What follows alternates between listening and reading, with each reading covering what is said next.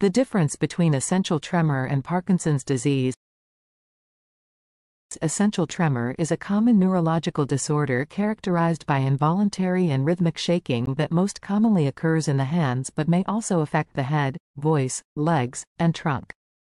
Although the exact cause is unknown, essential tremor is thought to be a combination of genetic and environmental factors. Unlike other tremor disorders, essential tremor can occur at any age, but is most common in the elderly, severely affecting their lives.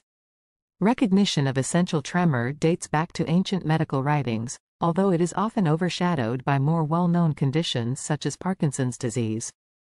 Early descriptions of the disease can be found in medical literature from the 19th century, but extensive clinical research and a deeper understanding have been developed primarily in the past few decades.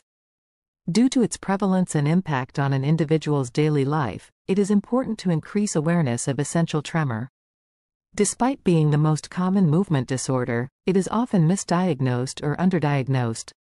Essential tremor affects millions of people worldwide, with varying prevalence in different regions.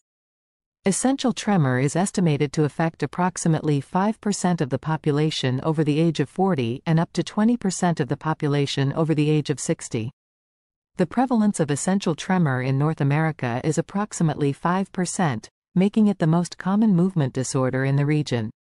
European countries report similar prevalence, while data from Asian and African countries show slightly lower prevalence, but this may be due to underreporting or lack of diagnostic facilities. Essential tremor can occur at any age, but its incidence increases with age. This condition is especially common in people over the age of 60. Parkinson's disease. Although essential tremor and Parkinson's disease both involve tremors, the two diseases differ in many ways. Parkinson's disease is a neurodegenerative disease that primarily affects movement and can cause stiffness, slowness, and balance problems. Essential tremor, on the other hand, primarily causes shaking but without the broader motor and non-motor symptoms commonly seen in Parkinson's disease.